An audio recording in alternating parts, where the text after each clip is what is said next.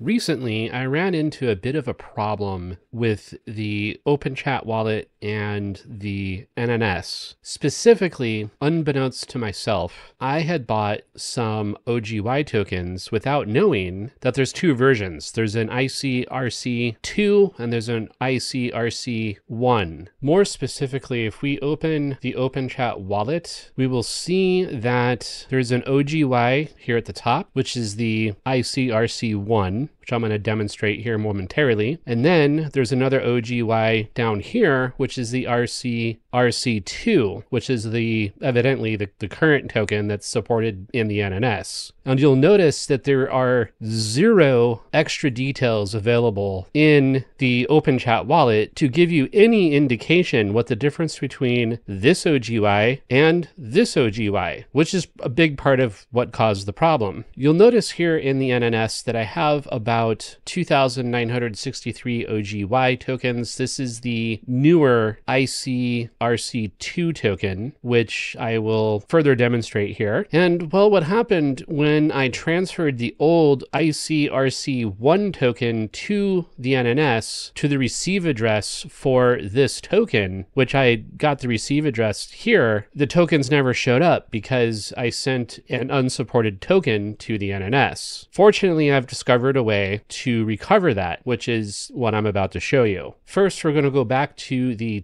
list of tokens. And what we want to do here is just right click on a blank area of the page, go to inspect. This is in the Google Chrome browser also, by the way. And in here, we want to go to the console. And according to a video that I saw from Dfinity, you should be able to use this command here, which should then show you an ICRC1 token in the NNS. And it doesn't do it for me for some reason that I'm not clear on. I'm going to link the original Dfinity video in the description. There's no context, there's no text on screen, there's no dialogue to explain any of this. I was just able to figure it out, and I wanted to make a video about this to help others out, and quite frankly, so that I can refer to my own video in the future if I run into a similar problem again. So I went over to ICP swap, and I'm going to connect my wallet, and specifically I'm going to connect my internet identity. Of course, I'm not going to show you my internet identity, but it is the internet identity wallet that I'm going to connect. Although I don't think it's not strictly necessary that you connect an internet identity wallet for this specific process. So after connecting my wallet, I made sure to go to the wallet with the wallet icon here at the top right. And you will see that the origin token that currently displays is the ICRC-2, but I actually want to add the older OGY or origin token. So I'm going to click the plus symbol, going to search for OGY or origin as it were. And you'll see that there's little tiny writing here in red that reads legacy, and it's the ICRC-1, and I'm going to hit plus. Now, I think it's probably not necessary to actually add the token, but this is what I did. And I also wanted to go ahead and add it just so you can see the two origin tokens side by side here. Next, I went up to swap and to pro mode. And at this point, what I did is I changed this token from ICS by clicking the down arrow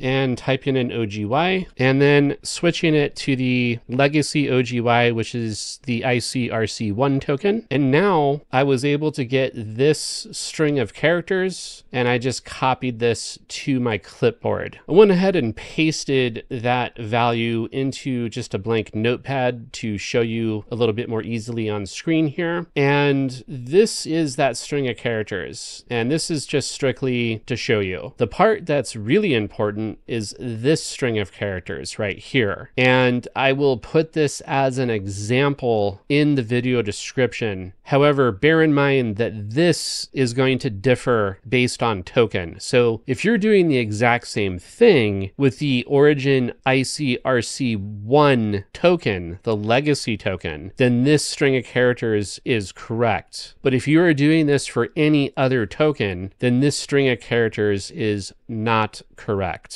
And again, to reiterate, if it's not the origin ICRC1 token, you're going to want to get a different set of characters which again, talking about this set of characters, in this case, it's for the OGY ICRC1 token, but you would just simply select whatever the appropriate token for your use case is. Okay, so what I'm going to do is I'm going to just copy this whole string of characters and I'm going to paste right here into the console. Now, if you get a warning, read the warning because you might have to type allow pasting in order to do this. Now that I've entered it, you'll see that I now have a second origin listed here, and these are my missing tokens. So what I'm going to do is I'm going to go back into OpenChat, open the wallet, and since I already sent 50 tokens here as a test, I already know that this is the correct address. So I'm just going to go ahead and go to receive, copy this address. I'm going to go back into the NNS, and I'm going to send this old origin back to OpenChat at the address that I just copied from the OpenChat wallet. And now if I refresh this balance, we should see my tokens, and there they are. And now at this point, I'm just going to go ahead and swap these right back to ICP, as I just want to be done with this at this point. And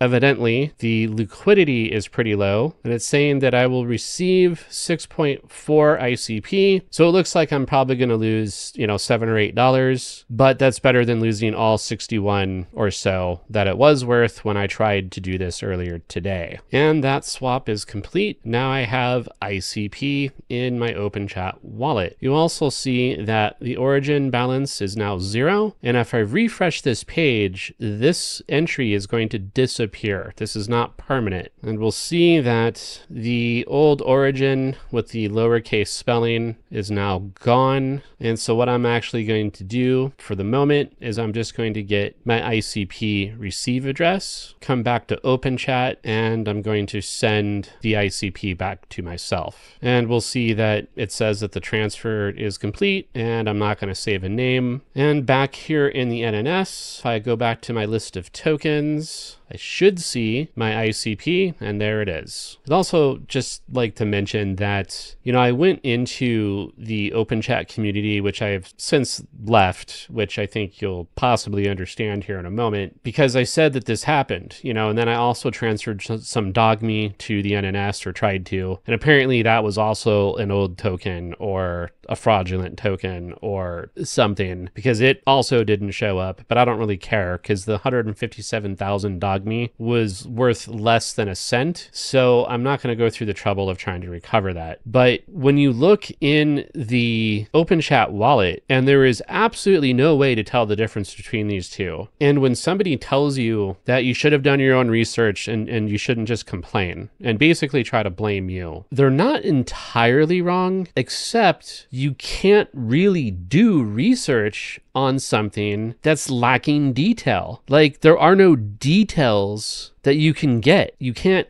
this isn't clickable. You can't click on this to get the contract address or the canister ID. There are no other details. So as I see it, it's a flaw in their wallet. Now, at the same time, they're not entirely wrong in the sense that you should always be extremely careful with crypto. I made the mistake of thinking, OpenChat, the base, kind of like the flagship dApp on the internet computer. And well, that just goes to show you should never give anyone or anything the benefit of the doubt. You should always double, triple, quadruple check. Fortunately, I was able to recover my funds and no big harm has been done. This is a lesson for myself, and hopefully you will have learned from this as well. And if you run into a similar problem, hopefully this helps you to recover your funds.